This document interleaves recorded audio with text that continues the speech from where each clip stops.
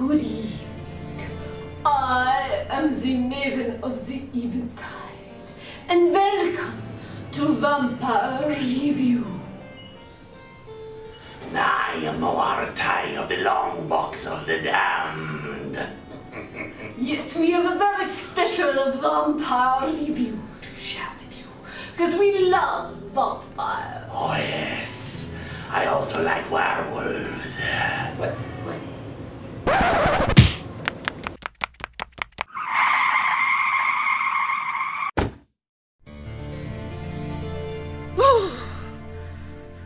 Okay, that's better. Werewolves. Why do I keep going over to his crypt? Anyway, vampires.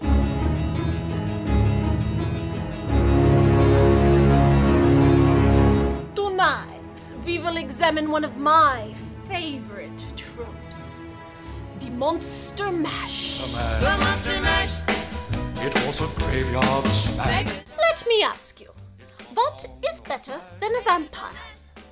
Well, 13 vampires, duh, but other than that, better than a vampire is a vampire joined by other magnificently macabre creatures of classic gothic horror.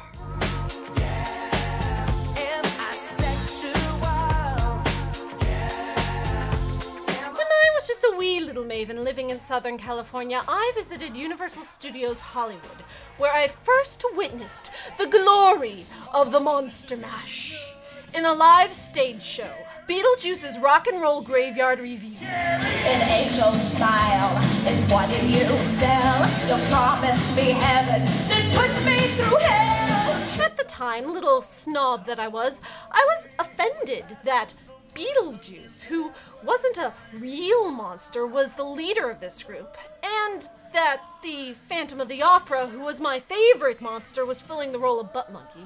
But despite my offended preteen sensibilities, I couldn't deny the glorious brilliance that is the Monster Mash.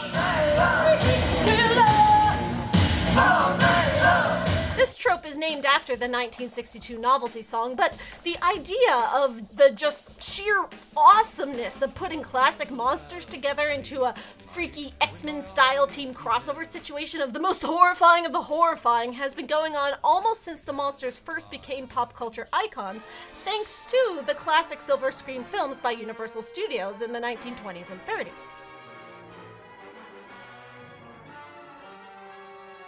Frankenstein's monster first met the Wolfman in 1943's Ghost of Frankenstein, but it was in 1944's House of Frankenstein that Dracula joined the mix.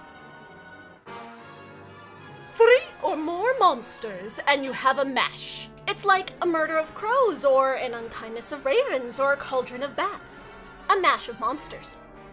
Abbott and Costello met Frankenstein in 1948, and with Bela Lugosi returning in the role of Dracula, the film was a huge success for Universal Studios. And then, when the classic films gained a resurgence in popularity with the help of American TV, the studio seized on the fad, and the general appeal of categorizationalists by branding the group of characters and their films Universal Monsters, and marketing them as a set.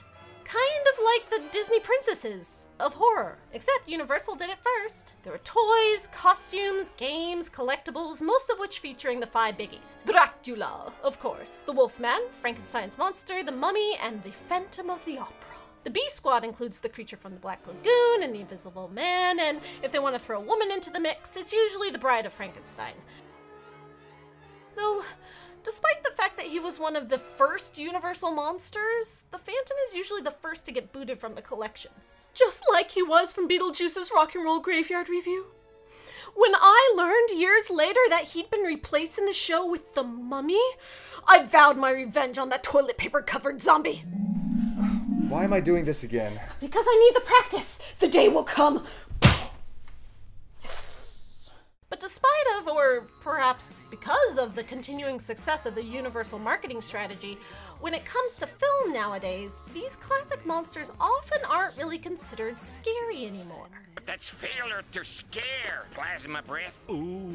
The 2000 animated feature Monster Mash is a surprisingly insightful critique on the changing tastes of the media-consuming public as the classic monsters are outmoded by modern horrors. This is an embarrassment. An insult to monsters everywhere. Chicky, wanna change channel? We'll have them thrown out of the Ghoul Guild. They battle an existential crisis and a court case regarding their cultural significance in a jaded world that's no longer frightened of the likes of them. You are charged with the most serious offense. But your ogre, we were once the scariest monsters around.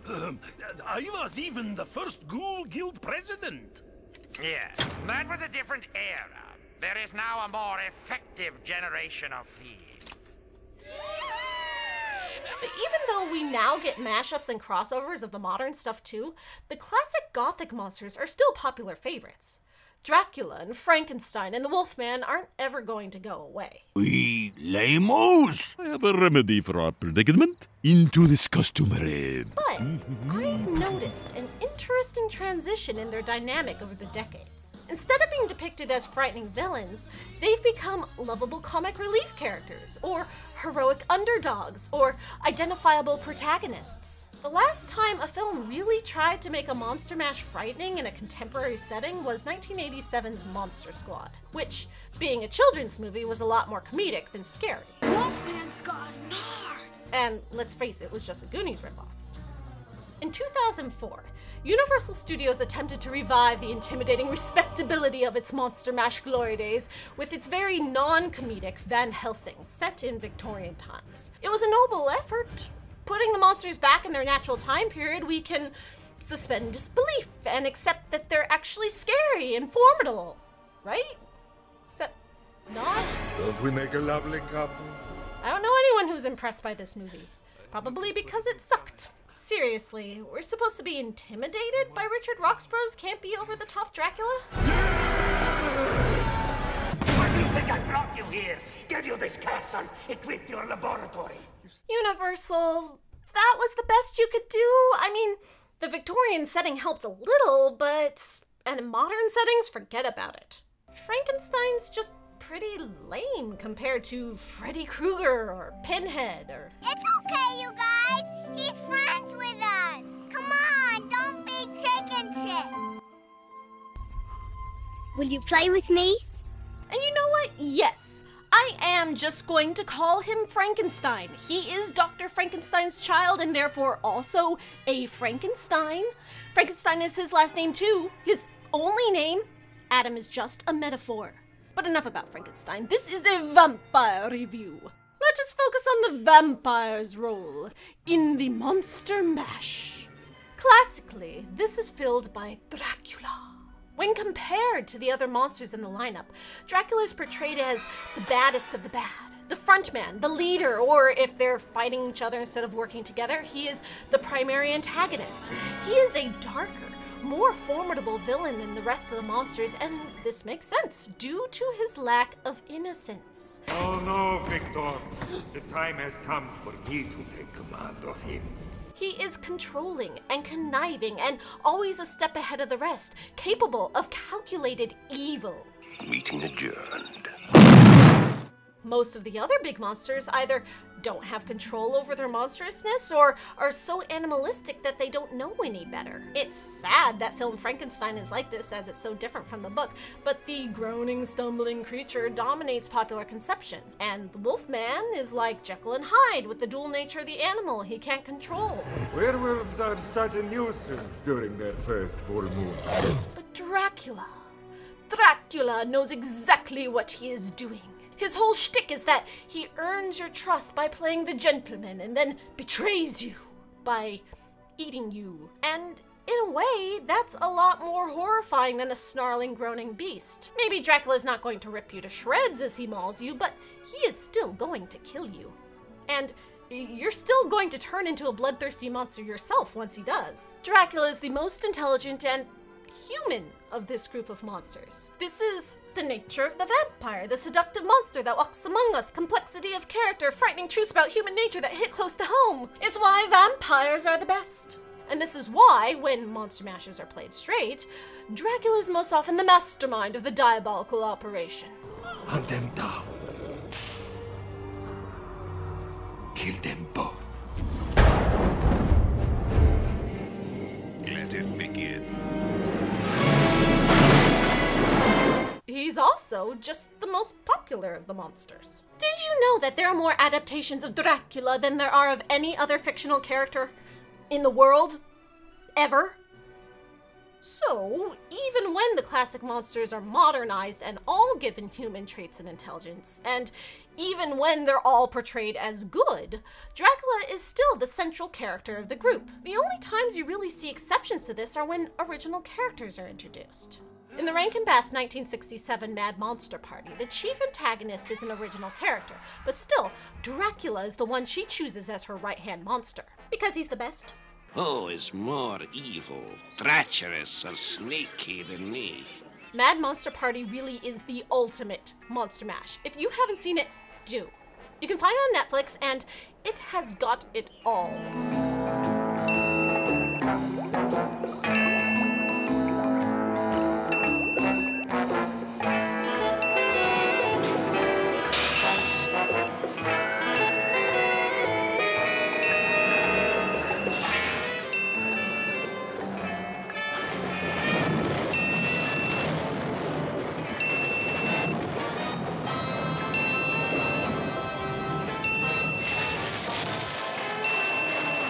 All except for the Phantom of the Opera. Excuse me. I need a minute. Anyway, no one holds the copyright to Dracula as a character, but the Bela Lugosi popular image of him is still firmly in the clutches of Universal Studios. So when other companies want to do a monster mash, they often create a Dracula analog. The not Dracula is still usually given an elevated status in the group. Count Chocula is the frontman of the monster serials, and in the Munsters, Grandpa is the smart one, while Herman is the bumbling buffoon. Herman, do me a favor. When the boys from the Happy Hatch come to fit you with that canvas house coat, please don't tell them you're my son-in-law. Now, it is implied that Grandpa's either descended from Dracula, or perhaps even Dracula himself in a way, but the portrayal of the character is an entirely original twist from the Bela Lugosi classic. But then, there are the mashes where we don't have a Dracula at all. This is when the role of the vampire in the mash begins to grow less significant. When Alan Moore wrote League of Extraordinary Gentlemen, he deliberately did not include Dracula. He was afraid that Dracula was too popular and would overwhelm the ensemble cast dynamic. However, in the 2003 film version, Mina is made a vampire, and she's the brainy one of the group. Though this really partially has more to do with token chick character cliches than the fact that she's a vampire. Speaking of females, let's take a moment to talk about Monster High.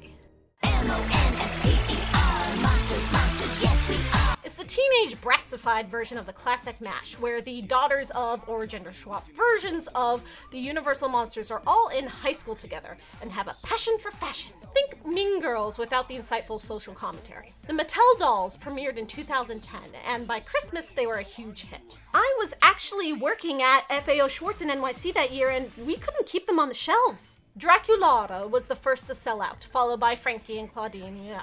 By November, actually, the only one we had left was the box set of the token brown girl and the boy. I wonder why. But of course, the vampire was the most popular. She's a vampire. Also, it may have been in part to the fact that she was the pink one. And being color-coded pink, I assumed that she was the central character of the monsters. That's how Barbie did it. Not so. The launch of the dolls was preceded by a crafty marketing campaign of an interactive kids website and animated web series where the dolls were brought to life with established characters. When I finally got around to watching the cartoon, I was shocked to find out it was Frankie who's presented as the protagonist, and Draculara was her mildly socially awkward foreign friend. Let's bolt! See, I just did that right now.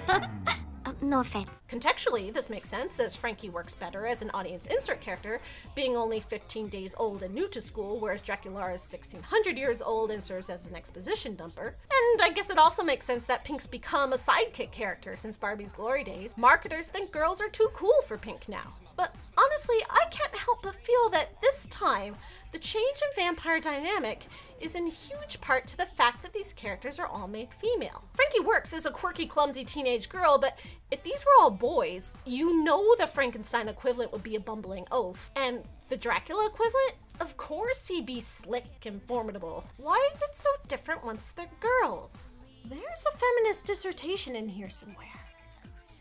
And why were the dolls so popular with little girls? Since when do little girls like monsters?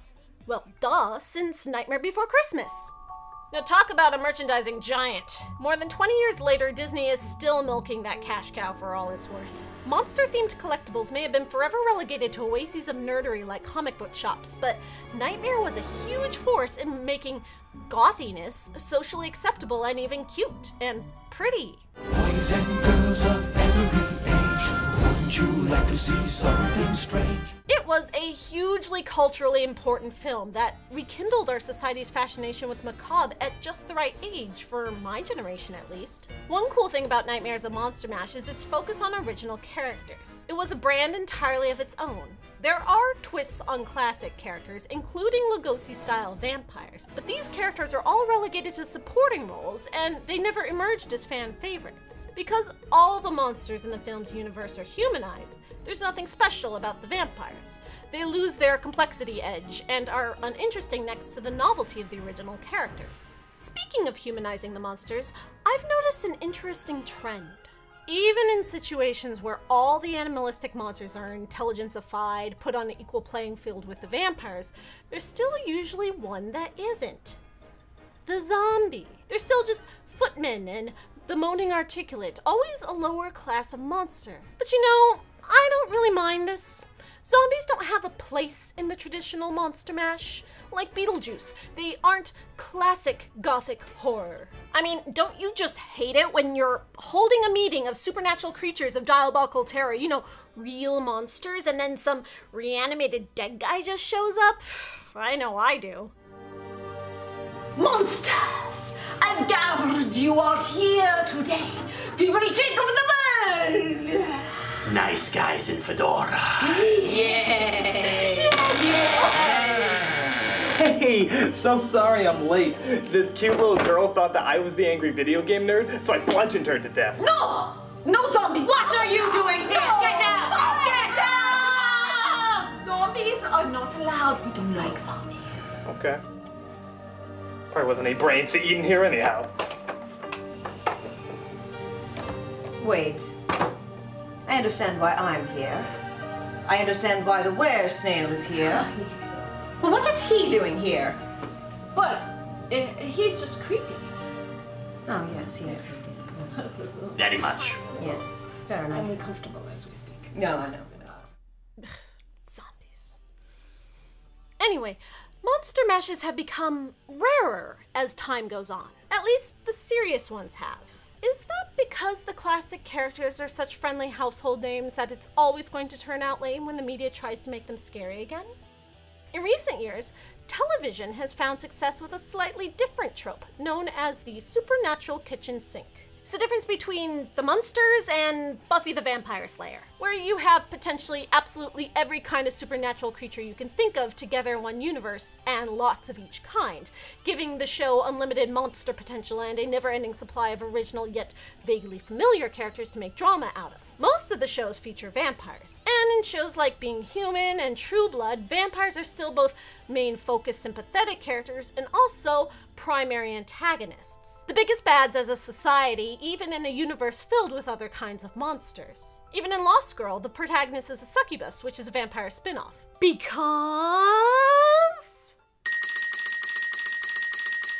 I've made it clear why, right? It's not just because I'm biased. But you know what? Even if the days of the classic old-fashioned Monster Mash are gone for good, it's nice to know the vampire still holds the scepter in the monster pantheon. And I'm not about to allow you to forget it. I am the Maven of the Eventide. Let's do the mash. He did the monster mash. The monster mash. It was a graveyard smash. This is more like I'm doing the monster mashed potatoes. Someone needs to Photoshop me monster mashed potatoes. I would so eat that. Castle east to the master bedroom where the vampires feast. The ghouls all came from their humble abode to get a jolt. You know, it's because of prejudiced bitches like you that we're not allowed to get married in Florida. Even though Disney has a zombie day! Well, I'm glad that's taken care of. Yes, yes. Anyway, I want to say something. Why I understand why I am here, and I understand why the were-snail is here. Mr. Were-snail, yes, oh, so scary. But what is he doing here? Well, he's just creepy. Well, he is, yes. I mean, you know, I stay up late at night. That's good. Put the lampshade over the In the shadows, yes. Oh, thank God. Hoodies are stupid. No, it's creepy. Yes, it's very strange. It's very strange. Very odd indeed, yes. But you're powerful to the dark forces. Oh, yes. I like your tie. Yeah. Anyway. Okay.